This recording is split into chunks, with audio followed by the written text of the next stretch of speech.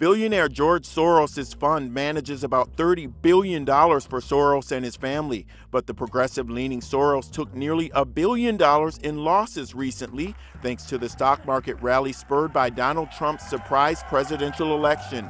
Soros returned to trading at his fund last year, lured back by the opportunities to profit from what he saw as coming economic troubles. The Wall Street Journal's Gregory Zuckerman and Juliet Chung report that Soros was cautious about the market going into November and became more bearish immediately after Trump's election. The stance proved to be a mistake, as the stock market has rallied on expectation that Trump's policies will boost corporate earnings and the overall economy. Over the past 3 months, the S&P 500 index has increased by more than 6%.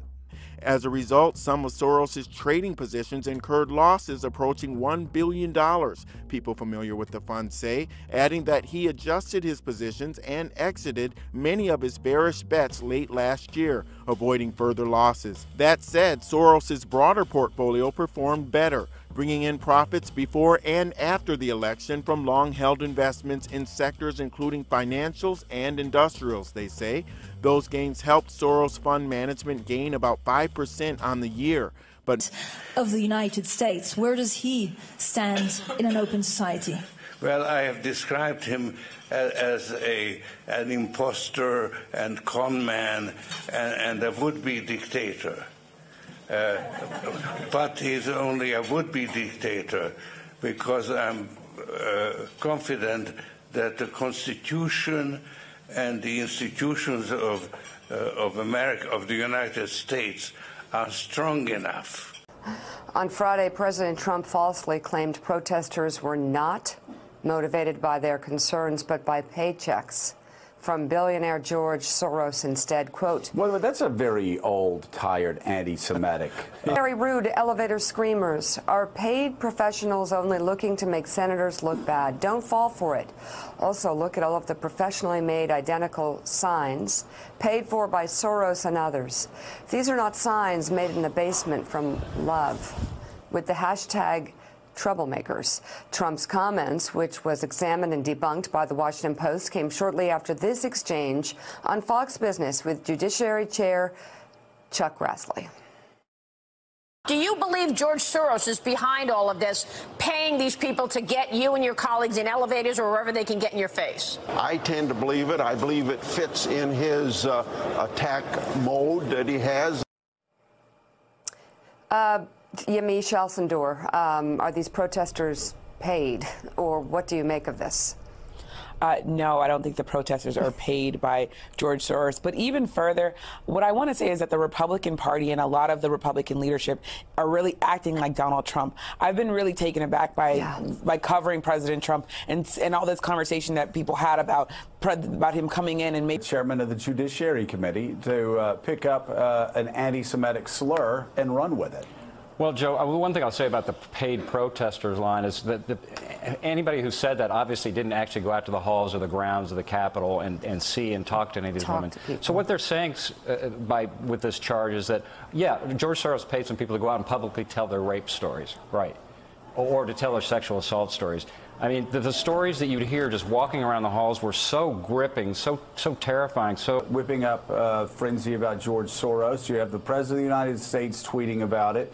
You have the Senate Judiciary leader talking about George Soros and this anti-Semitic conspiracy.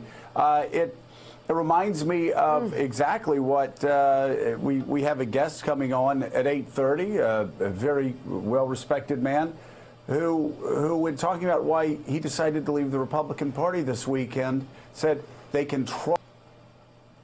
Absolutely. And this goes back, I think we're looking at basically a 60-year drama here, and I don't think we can look at it in isolation.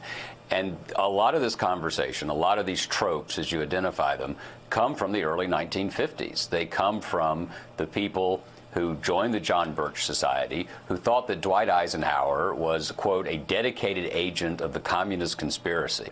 This is a long-term conversation about, and momentum building about, we're never going to be fooled again. It's a It's a Scarlet Hera thing. They're never going to be hungry again. The right is never going to be fooled again.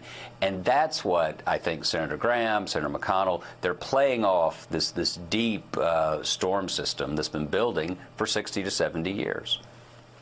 Well, coming up, the U.S. Department of Justice will soon... We're not supposed to use that word. You know what I am? I'm a nationalist, okay? I'm a nationalist. Well, Trump has continued to stoke conspiracies about billionaire liberal donor George Soros, who was Jewish, and the target of one of the mail bombs sent out last week. Here he goes. It's become radical resistance. You ever see their signs? Resist. They say, what are you going to resist? I don't know. They'll go to a person holding a sign who gets paid by Soros or somebody, right? That's what happens. By Soros or somebody. And last year, after the deadly rally led by white nationalists down in Charlottesville, Virginia, this is what the president said. Minorities, but this thing about globalist, I didn't know that was a code. I didn't know that Soros was particularly targeted because of his faith, his religion, his Jewishness. Tell me about those code words. Well, Chris, to Jewish ears and Jewish eyes, the kinds of words that lend credence to the theory that there's an insidious force in the world, somehow not quite human, somehow not responding to your tribe, to your family, that somehow has no local rules or allegiance. That's been the trope that's in the accusation that's been used against the Jews.